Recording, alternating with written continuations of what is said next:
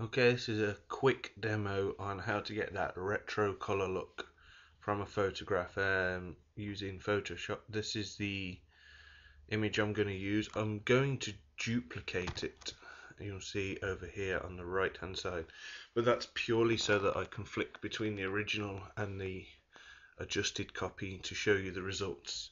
The simple way to do this is to go to Channels on the right hand side, select the green channel, select all and copy, then select the blue channel and paste over the top, and that's it.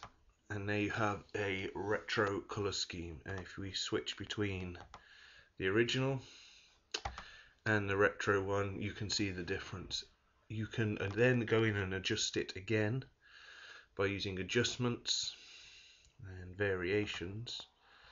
I tend to use yellow on the midtones. I tend to add some green on the shadows and desaturate by 1, and then that gives you the look that I was after.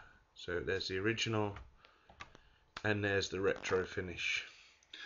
Dead simple, 20-second fix and quite good results.